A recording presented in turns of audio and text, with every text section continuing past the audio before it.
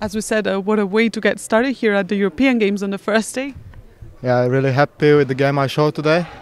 So first match for the tournament as well, 9:30 was getting up early. I was a bit nervous before the match because I'm not used to wake up so early, and it's quite far also the village from the hall. But I'm really happy with the game I showed. Really happy with my performance.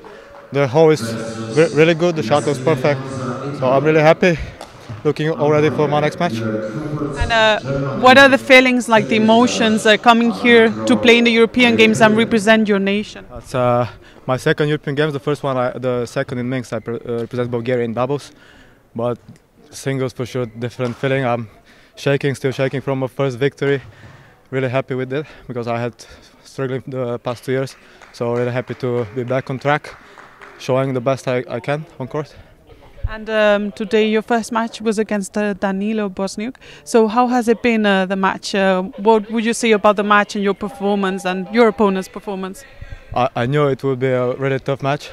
Danylo is a really good player, really good. So I wanted to play my best game and see what happens. And with this important first win in the group stage, how does that push you for the upcoming days? For sure, I'm a bit more confident. I want to play. I'm here to play, so I'm really looking for my next match. No expectation, just want to play good.